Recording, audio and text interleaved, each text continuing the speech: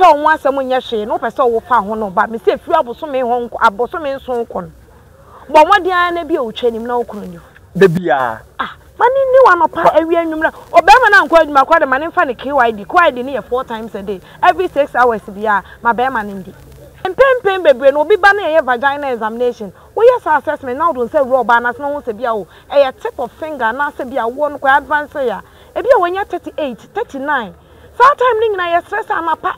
Mo betimi andi mo say e friend say tudro no. Mo bedi anopa. Awia anwumre. Wo peba, watimi abomode adi agum amanyinsan ayedai aba. Akwan be na be me wo be fa so obeboa wo yiri. Ama obeya tu Otunkosua. Emma bebre ko hu hiehiem because of that problem we. Opisi me kunu ne ya. Fine, so kunu ne akwa ne wa other taxes bi ebeye. But what of me no me no me kunu ne wa. Me no me no to them. Kosi enkosi, koda. Me mefu medru be 7 months. Se mefu na advance. Midwife ba international midwife say me kunu na. Be ma no ene me na so ne me na.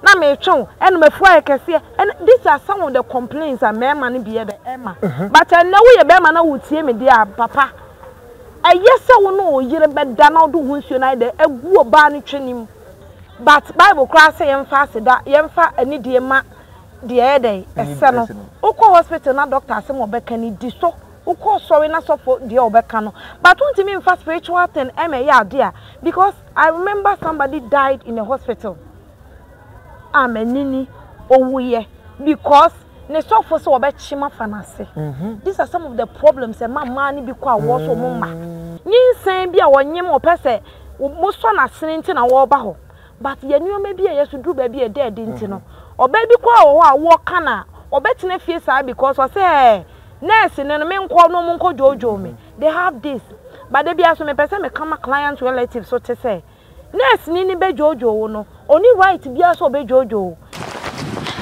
Hey Mr. Bankwa, who na nka me be ye o. Mama say you what say tap send. E wo bronya chede bi omode ma adofo. Na me be bisa se kwan be so no be fa ni sabeka bi. Nti me be bisa. No kre.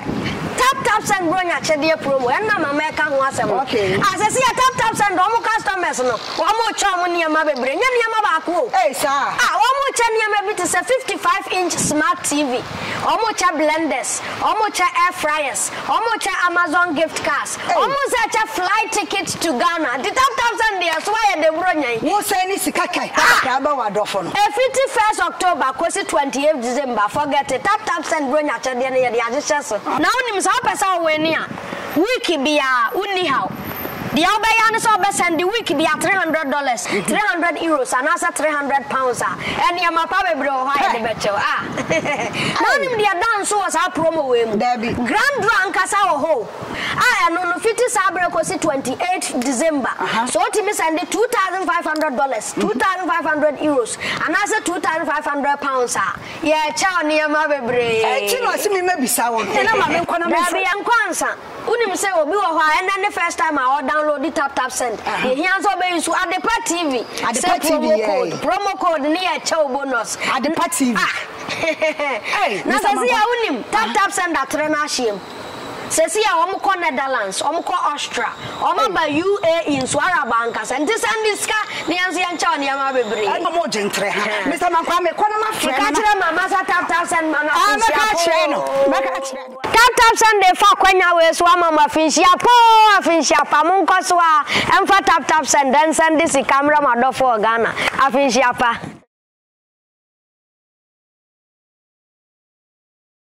Right, Abusha, some radio. Yensa aka a international midwife. Our Hanum. I know ebedi enkomo. Our adipati so. Ninyane say.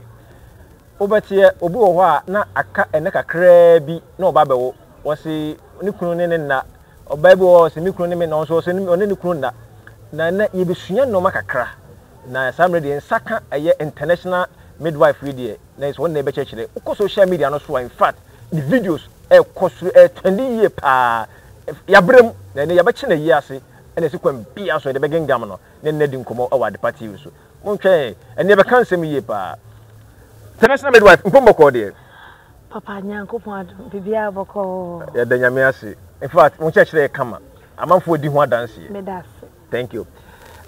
Na say me nua bi ne nkofo nsem a omo ebisa ene se obi o a anase obebo o se one ne kun na obemebo o so se me one ne ire na ebra wonyim na ebeka ne time kitua bi ema ndia wo no se bema ene ne ire ana ene oba wonyim a na ha adwena na ha adwene fa bi so na ha adwene pa onim sa asemi a wo kan mani age pa se ne ye nyina ya be hye ye ase a wo se obebisa me sa ensem we efanse eye enioma ye koso owi ase na do about pregnancy no na we titiw na waboso no mani age pa se midwife bi anase bi a doctor bi ana nurse ni bi a wo hwe me bi anim asem a me be kan se me ka no kre no be ma no kwoti mu nsuo no ye wo nuro bi wo ma ye fe ne prostaglandins sa enu no ye natural enu e wo be ma kwoti bi a mu nsuo Femson, me can't chi. I don't know, but so that me be a better as I said, you wouldn't know.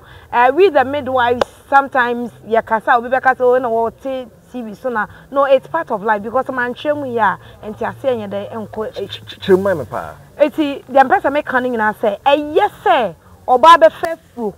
Na so when you how be a Dr. Becca now midwife Becca and no kununa a bad wow. Bema bia wutie me sabre mame papa etwa no akoto na afede ebiem wo peba watimi abomode adiegum amanyinsan ayedai aba akwai be na bema wo befa so obeboa wo yiri ama obeya tu se otu nkosua ema bebre ko ho hiehiem because of that problem we opisi me kunu ne ya fine so kunu ne akwa ne wo other taxes bi ebeye but what of me no me kunu ne wa you know me no to them. Kosi and kosi, koda. Me mefu, medru be 7 months. Se me fu na advance. Midwife who buy international midwife say me kununa. Be man no ene me na so ne me na. Na me twon ene me fu ayekese and these are some of the complaints that me man be the Emma. But na we ye be man na wutie me dia papa. Ayese wo no yire be da na do hunsuo na de egu oba ne twenim. What I say ya sensuani koguma ebe boa ma wode na no aye smooth ama maame na wo ne time so a waka no empempem bebre no obi ba na ye vagina examination we yes assessment now don't say raw ba na so se bia wo e tip of finger na se bia wo no kwa advance ya e bia wonya 38 39 sometime ning na ye stress anapa mo betimi edi mo se e friend se tudro no mo bedi anapa awia anwumre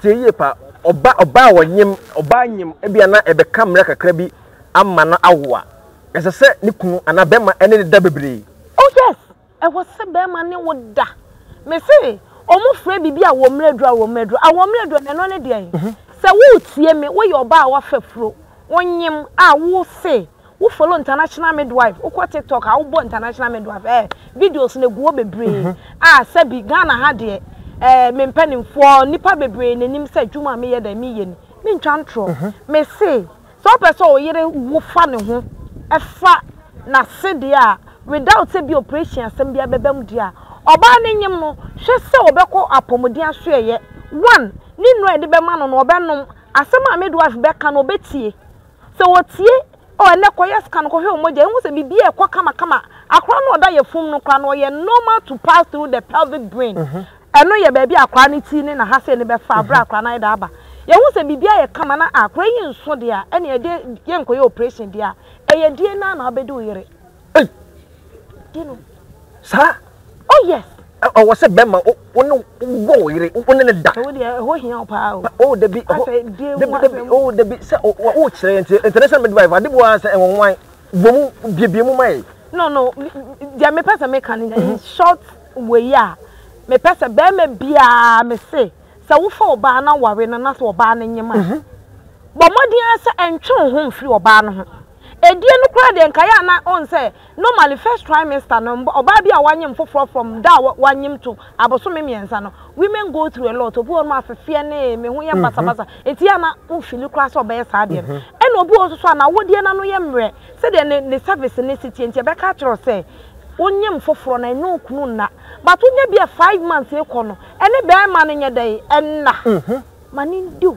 6 months manin do Fanny said to drone. And no your natural idea a bit me ama wa to say abra or how be any. Sir, and none a bois abofrano, a bois obano. Ah, I did back what the be mechanic say. Say, Mamma, ye more bar, no, I didn't who know dinner. A good time I never saw about hospital, I sweep your mouth. What one acquaint men count? Oh, quite 10 months. I want it to men count. Na me oba e ma asese na me se ma me kofi no kunu nkoda ma ye sweeping na mam de me say ro was me bia wo de no this is the time se be ma de no nsuo no ko agum sei na ko gu awode na no apos akra ne she your phone say daddy is calling me. Daddy said I should come. Daddy is calling. Yeah, masa enkola no omote sound omote sperm sound. I'm the only international midwife in Ghana, as you know. Mama can't show.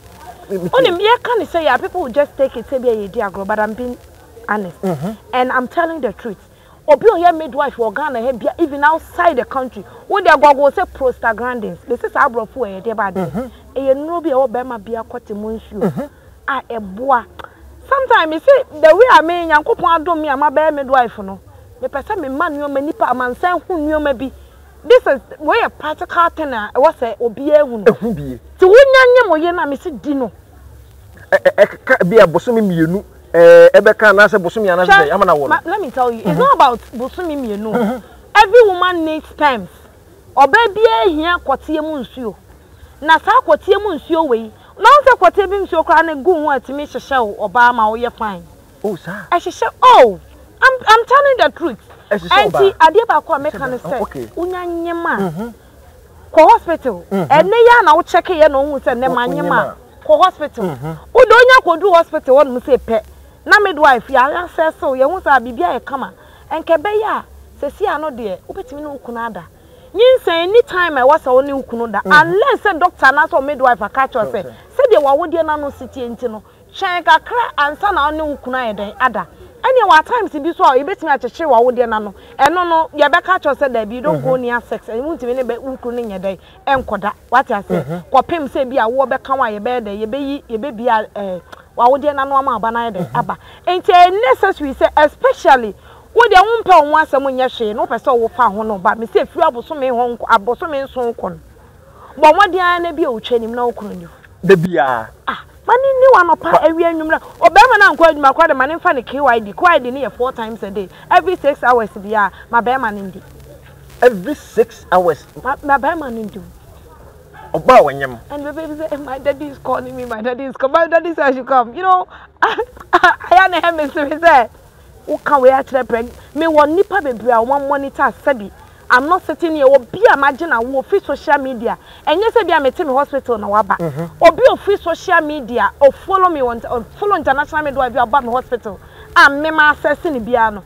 say anko twa say bia ne ba na so na wo say ekoyin operation na me access na me kasa wo ba wo afa wase a me twa ntroda me ye wi am say go and sleep with your husband any be man nko da wo do wi a na ya sa wo exercise bi any ya sa wo sex positions oba no time I was funa yake duko empem bebre no ba me bo sa misuro wo fu we de na wo ko fu ba na funa flat ti se me dey na wo ko hye ni nyinsa me na fu yake se na ko di house me ni masa me ma no munya sa nsem no na modi no bacho no oba sa be bo na fu no ewo eye tententen e besi den otimi ni kwada ya was stars big say say how TV so na wo ya ma be yi sa my kakrai no ya was stars ahodo bebre as I always say, obi o follow me be international me. Why are there?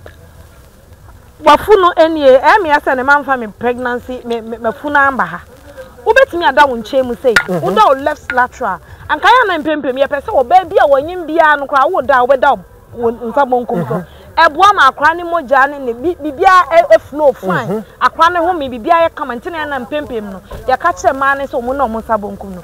Na ubetimi ada on sabunkum say na be ma ne de ne kote na wura woto eno kwa no onya de wura mu say pa kan nan ni bom e ba sa na be ma no otu no okwa etimi ma wo hwe ni mu ehye ebua kwara no ebua kwara no say emu chi kama be ma ne feel sex no e ma times no oto ne sa na ekogu a wo de na no straight on say me ma wonim be me bia so ba anyim be me bia no be da opesu opia ne kote ne so a koka wo de na no e na wo de na no na kote ni koka no mo feel my da my da bibi mo tringira enti ho no mo no kote ne koka wo de na no na de pom no wo ba no so wo se wo jire wo che enti be ma no wo basa na etwimu sa na no ho basa na wo se etwe ne ma ye pom sperms ni nyina kwa kogu a wo de na no that is the time ma awodie no eyemre awodie no eyemre enti eba saa na ebie ntem ebo ma service ne dilate ma awodie na no bie ntem ma aba na ye dey eba enti ehia pa eye necessary and another style ne say e was say ubetimi agina ompanini ompanini enti ubetimi agina mpanani mu say so na be ma ne dia fa oto eye exercise am chire wo your ba na se wonyim na se wo follow that TV ya me kan wa se media this is the right position se bia me na me yempa no odo mpa no na mo amoba na somusa na oba ma ne gina na chi sei wo gina na chi sei na chese wo de hia no no oba no wokoto ba ma ne kwofom nya na wokoto wacha se emra wokoto na wo ade ne kote ne twim ne ade ba ma no ho ba wie se ya pe. Then you relax, you say thank you, oh my husband. Now we're funny bowenim.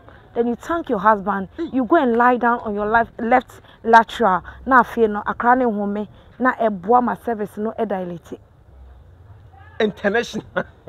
I was international midwife, international midwife, and a Sunday she na aja all chere or the international. And aja ebiana wo a wutie me. O yiri enyem aka break ye bi na obabewo.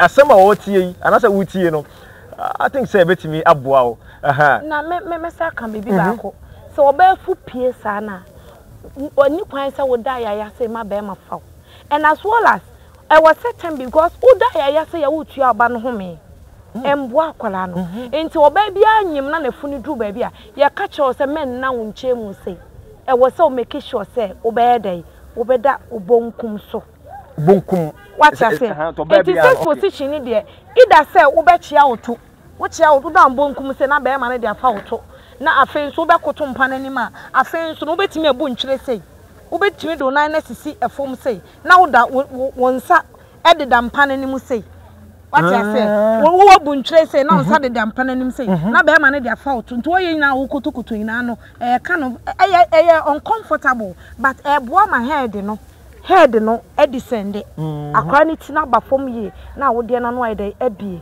na me pacho we na me na se nim de but esua de oba bi wa no okwa wo so se echema na nsa na obra nsa na watimi awo eno sa na ebia ne kunu ntimi ni na naye ne ko ba sa na se eye awo mu ya na ne ko ba ye woni oma bebrua ya na ye church so oba bi be kwa wo so na cha it depends de bia na me pese ma oba tan bia o follow me international midwife etie me church obi anko yetimi de nipa mienu beto labor ward oba ye no bia ye access we no no bia no no de no abie sene obe wo ntem and obi ono so ne de no take time but normally mama ntwa ne short oba wo nwo da bia no sa wo kana take time kakra e check kakra and obi a wo da no so de kuru na akra na ba obi ono so wo da but doctor aka che ne say wo fui untimi nche mfa wase but this one say ne e ma time bebra bedi asofufuo ni bi achi excuse me to say but bible cry say yemfa seda yemfa ani de ma de ede ese no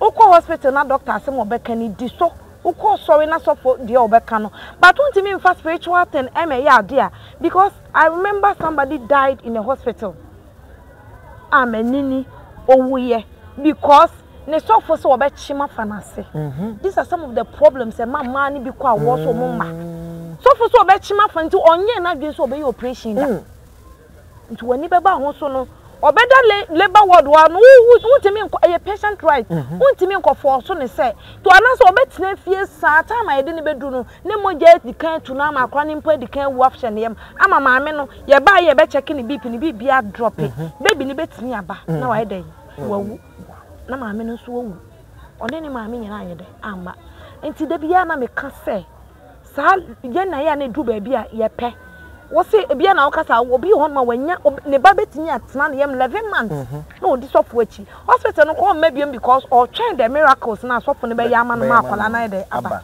sa story ya me ka media ye videos e researcher my year say me be me YouTube I'll be follow international midwife bia unya boswa and you may so in various hospital and I made a brown so that at the end of the day we so nya so din abekotos hade good international midwife pacho any demo e bia enne ana ananwumri ana bia oba e wo so wo ne kunu ebetimi no ada anopa no ebra obokwa akwo no enne ya akwa wo ba hospital na uba me ya assessment na ya tip of finger and I say one cm na uti around I make catch say maame ukunu wai because me bie wa wo de na no enu ankasa start bi o so me de me nsa wura ho me hu say wo tip of finger me nsa wai on say wo de no ebie 1 2 3 4 5 6 7 8 9 10 na fa ebie hu na head na timi afem aba but me ba na bie kete ntimi de me nsa wura mu no emfa na say we na ya wo de me nsa wura mu no entimi anya de emie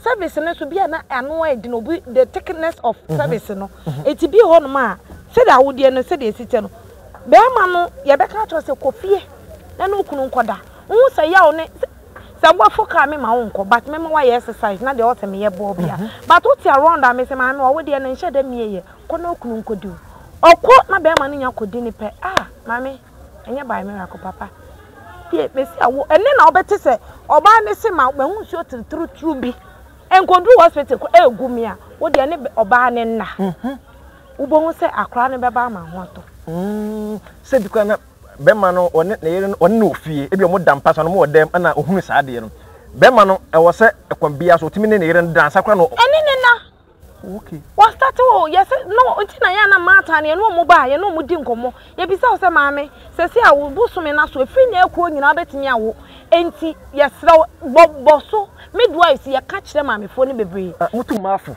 ye ka kire o mo se maame efi sa aka me ekuo nyina obetimi awo betimi account die betimi aboa ewo ama obo na ka won na nwumra na se kina ne se ene okunu nkoda it's simple and do a lot of exercise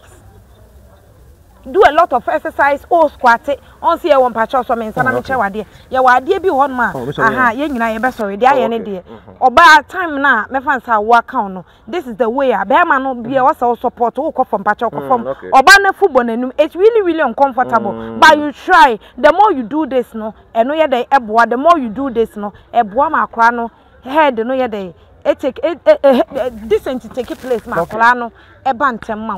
And these are some of the education that we give you to the pregnant women, but yes, still they won't cope with the obeka. But at the end of the day, one be banana and same baby. Why say, son, no more winning, no more yes, you know, international midwife. What fat one say, I will say, to be frank and sincere, this profession that I've chosen, I love what I'm doing, and I'm well devoted to my work. I always say, "Nyankopon mo ame no ntu nhire bi ngume so." Obiti baby I wash me at the end of the day. This is what I want to do for my people. Every individual be obeba me nchen bia no. Adwuma no medo because to become a midwife is not easy. And those people in movie industry knows me. My fan is akwa. My bread for me to get this certificate to practice as a professional midwife in Ghana here. Enye easy. Enti demi ye bia no me de makoma eni me nipa dwe di eche. Obi a wa having encounter with me knows what I'm talking about. When it comes to my work, I don't joke with my work. Sometimes it's me down at 11 a.m. no be afraid me because of social media. Because when him say, so life, our TikTok, ni ade na we ma talk. Obi ti me ka say, yeah, we teaching saboa me through teachings na we teaching no. Ama metimi awontem aboa me free wo boa me mama ye say. Me video be already was up me more hospital day. Also call hospital baby. Okoye midwife be say won fa nchene. Onfa otiness bi onka midwife onfa nchene onfa sabro ni so hye ngokoro na se na na se keka no any baby a but this lady was having videos on TikTok no friend was international midwife. I want to see you. She came me and me treating infection in every with my gynecologist. We treated that and at the end of the day no lady na wo look me and me say je na wo what's up that see what me page sorry. So at the end of the day no adwuma na ye no we love what you are doing and until you devote here. And secondly, bebre na ba hospital. Oba hospital na utun sa penfo ni na egu ho. Education bebre na obeka ho no. Oba nyina wa bre. Enti no, bia wo kan bia wonte. but our social media na bia wo ye life and wo video or to ne boss na wo tie nsem na yedai ewo mu no odane mpaso kwa no asa life a wotimu se ma mi ntie nchechire bi na be yedai e be boa me enu nti na ejinja me am me hu se da bi wo se me nso nursing na me nya no hospital kwa na emom no I have to come out and give more health education to the public, especially my dear pregnant women. Me pacho na ye hu videos pi bi wo ho na okọ nkronkituo mu ase omom wa ho chire mu buwa no onibi ade na ma ade na kan wa otu sa na ma okọ mo so sa no. Okay. Gwezi. Me wan NGO. Oh, okay. A mommy self care foundation. Na de ma me yes adwumade we ni say. Awase me nibi. But me hu nipa ehun ye me mobo. I started this, that was 2017. So time na me diploma in midwifery. But me ye clinicals wo Kumasi Pampaso. Obi timi be wo no adwane agane ba because of financial problem. Obi timi be wo no aka be 4 days no onye sika nye den entua. Na me ama yi mi bottom sika na yi pregnant mother na ne ba no kofi. Me wie so na masa atoa so ne o me bi ni melo bi ni ade a me kakra de na me de. So me ye adru ba bi na me se da bi. I have to still organize this with some of the doctors. See, my name is Dr. Petrina, baby, I'm here interview, I'm a bonny with some of the midwives and the nurses and a lab technician. Me no more than I'm saying, this is what I want to do. To once where you ma. Into yes, more aged and pregnant women because what we could share so na the old decline family I ignore no. We do all these things for them. Near G and talk about so Miss Swan Yaji, near Tonio may be a pressure drop of one man, and no one wants to talk, near far to your castle. And no mamma, yes, I am so who said me couldn't crash for yes, when you manna, and no mamma, yes, I did because. Na ye me ya so ba nyima be makra be me bo no nyima oba nkwa onye na oba ne kwa hunyem sa da obe ba be wo no kra no be me bia nsi ho oni abusuani bia nti ba sa na mommy self care foundation na ya supporting and me and me the founder of that we say no yeah sure o ya djuma kase e ba cho wo botaye bi wo vision bi e wo eye midwifery adwuma wo yi mu no se bia de opese enkoye bibisa wo no e ma wana Bibisa bibisi meniso. De bia kakra me kan say. But I dey bebre meniso. But me person me train human work, especially my colleague midwives and my nurses and menim say adwuma na ye no please. Me sre mo bia antiki asemi asembone. De bia me kasa especially midwifery work. Adwuma na ye ne ye moja ho adwuma. Ye ti moja. De bia ye nsa wura obaase. I just said, "Na me tell you, man, ko adwuma." Me will leave Ukraine. I work in different hospitals because of social media. For obi to me for international midwife, me pesa oje ma wo. Na me will leave. Bu a me fane nko me facility, me wada facilities. I met midwife dey akọ. Na esan se moje mo odro ni nti no. Se wo ye adwuma na wo ye ni ya. Onyankopon wo hira wo. Me na mpo na minimum mpo say I will have this name. But because of adwuma we, and them will be the doctor ba akọ me to. Why are there pa with the international? That is when I came by that name, the national midwife. Yeah, case be, and an incident case will be, and a doctor and congratulating me. What I say, but they be a person mechanism at the end of the day, no. Whatever you are doing, you know, Jenny, especially with the nurses and midwives out there. Me pacho me, I'm not perfect, also not perfect.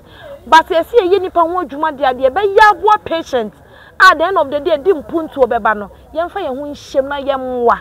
Ma me ne ba hospital a oba because of na ho hie bi ya wie bi na de na ba ho nyinsan bi a wonyem opese mo so na sene nti na wo ba ho but ye nuoma bi a yesu dru ba bi e de nti no oba bi kwa wo a wo kana obetene fie sa because o say nurse ne no me nko no mo nko jojo me they have this but they be aso me pese me kama client relatives so te say nurse ni be jojo wo no oni right bi aso be jojo. Just go as some midwife beka na nurse ne beka no cope with it.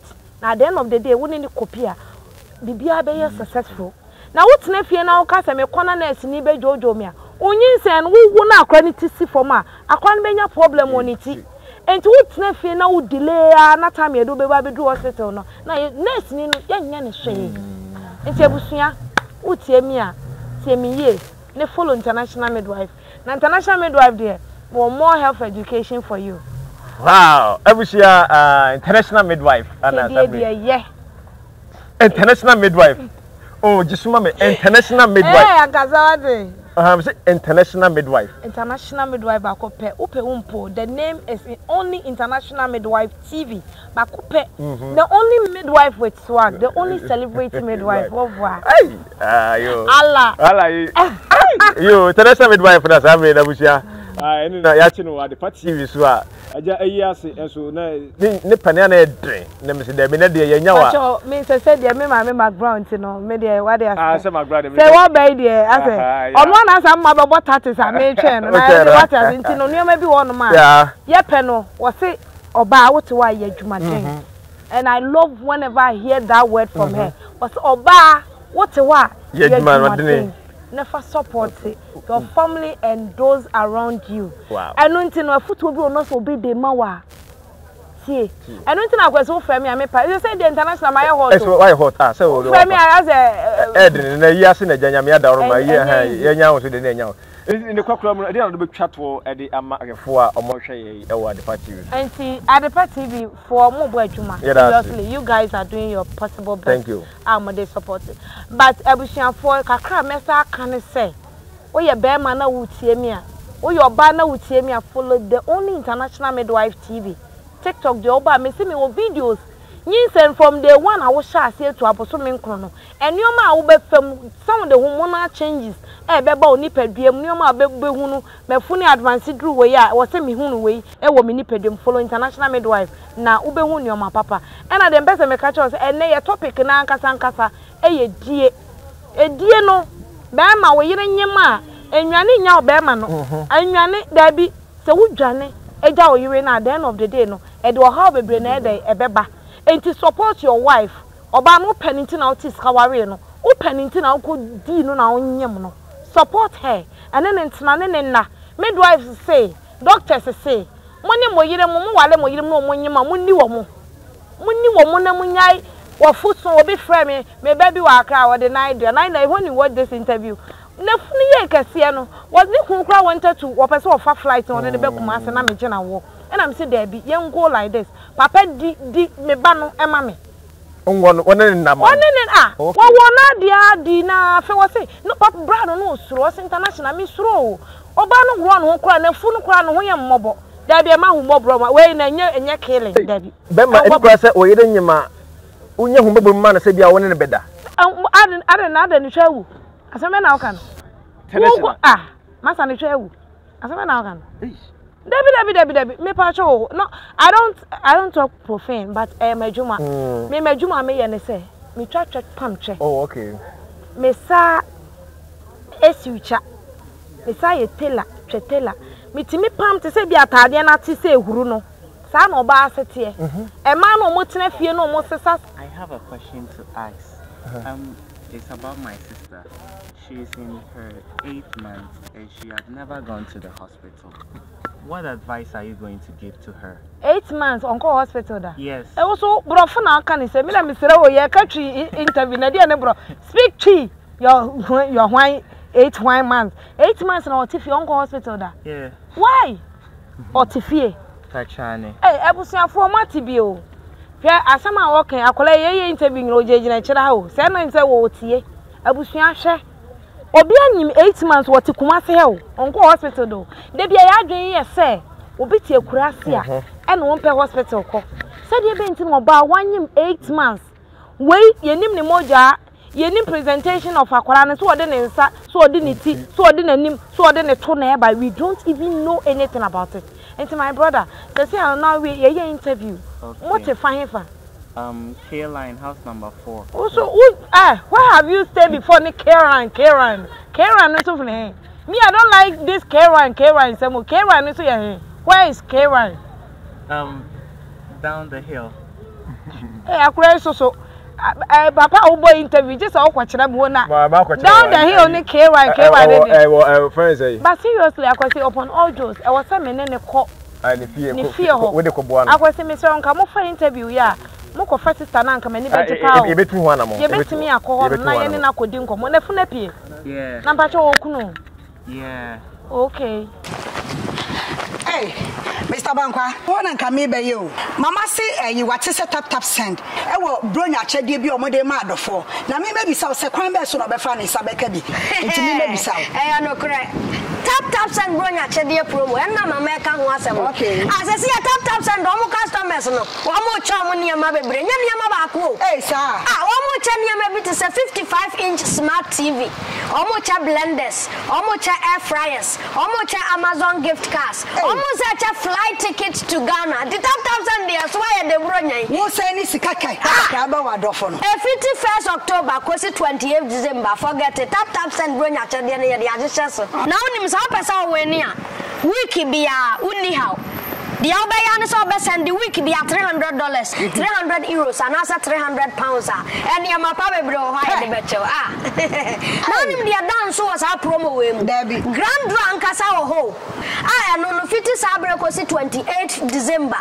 So, Timmy send it $2,500, €2,500, and also £2,500. Yeah, chow near my baby. I see me maybe sour. And I'm a Debbie and Kwanza. Unim say obi wo hwa and then the first time I download the tap send. The hands obey so at the TV. At the TV promo code near chow bonus. At the TV. Hey, na say unim tap send at Renashim.